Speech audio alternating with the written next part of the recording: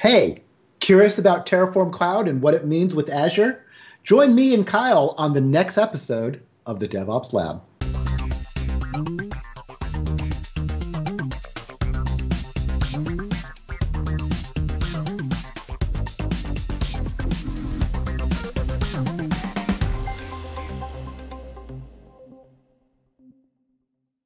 Welcome to the DevOps Lab. Today we've got Kyle from Terraform with us, and he's going to be talking to us about the Terraform Cloud. So, welcome to the show, Kyle. What do you do at Terraform?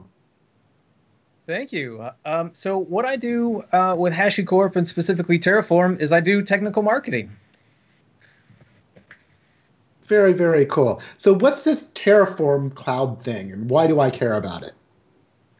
So really what happens is that, when you go out and you talk to people, everybody knows about what Terraform is. They have a good guiding principle of, what infrastructure as code is.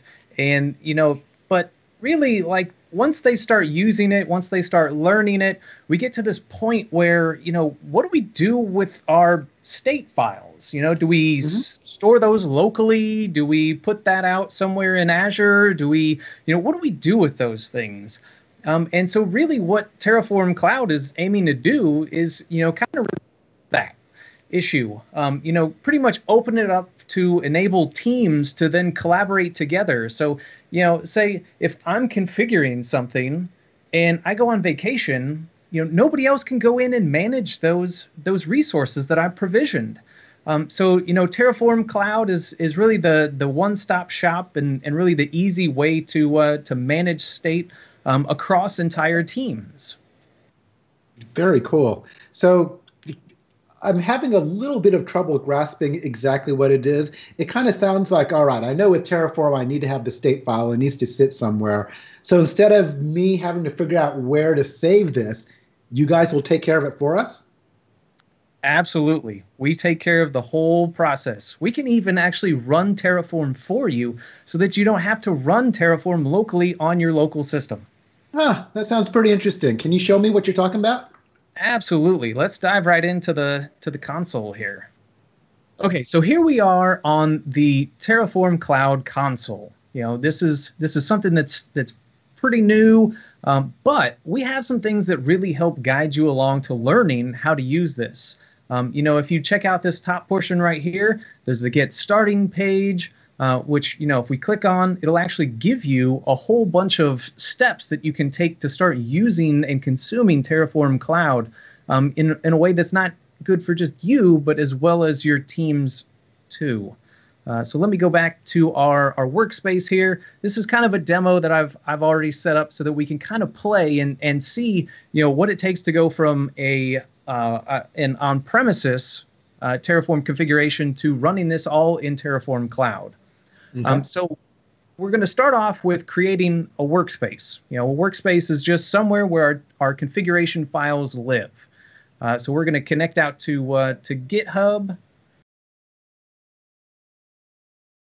There we go. I've already pre-populated a GitHub repo there with some configuration files. If we want to get a little crazy, we can even get into the advanced options to tell it, okay, only modify or only trigger things upon necessary. But we don't need that for this. So we'll hit our Create Workspace section there. And then I'm going to run some magic behind the scenes here. So what is it doing here? Is it configuring everything it needs to? So right now, it's not applying any of the configurations in particular. Right now, it's importing all of those Terraform configuration files so that at the point in time where we need to run our plan and run our apply, it's there and available for us. So I don't know about your configuration files, but a lot of mine involve variables. Mm-hmm. And so what I've done is import a bunch of those variables already so that we can talk directly into the Azure service. Cool. So now what we're going to be able to do is just simply create a resource group. So we can hit our queue plan. This is the very same thing as running it locally, just a Terraform plan. It's going to give us a nice graphical representation of what's happening. And then we can actually see the plan running here in particular. So it's going to take just a second, show you what it's going to be creating. The end goal here is that we're going to create one resource object by the name of DevOps Lab _Ruddy. Cool. So then, as soon as the plan is running, we can hit confirm and apply, and it's going to actually create those, create that resource for us. So then, nice. So you were right. I don't even have to run this locally, right? I can just do everything from your Terraform Cloud. Absolutely. Cool. Yep, no local resources needed whatsoever. And what's happening now? You're applying. Okay, got it. Yep. So right now it's doing the apply, and we can go back and see that it added one resource. Then we can jump into our Azure portal here, refresh our resource groups, and okay, and there we go. We have our DevOps Lab _Ruddy resource group. Cool. It is there. It's created, and we're ready to roll. So I got a question for you. Like, let's say I have my own CI/CD type of tool sets, right? Is there a way for me to call into your Terraform Cloud to make it do things? Yes, absolutely. You can do things like webhooks that can send off and say, hey, it's time for you to run this plan, do this configuration. And there's also another way that we can start playing with it here, which let's jump over to our configuration here. This was just a really simple configuration that I used just a second ago. And we're going to go ahead and create a managed disk. Something fairly simple, not really resource intensive. So we've added that in over here thanks to Visual Studio Code. It's going to add in and let us update this in our source control out there in GitHub.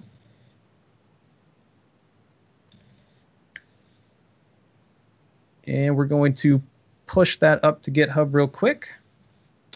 And while that's going, we can jump right back over to our Terraform Cloud console here.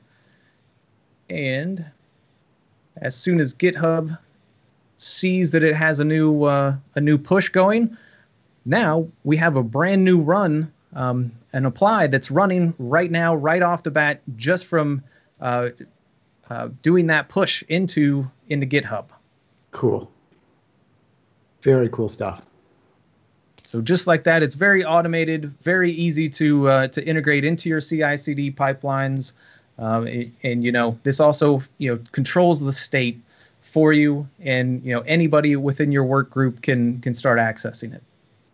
Yeah, this really kind of simplifies using Terraform, especially if I'm like building out a lot of stuff into Azure. This is great stuff. Absolutely.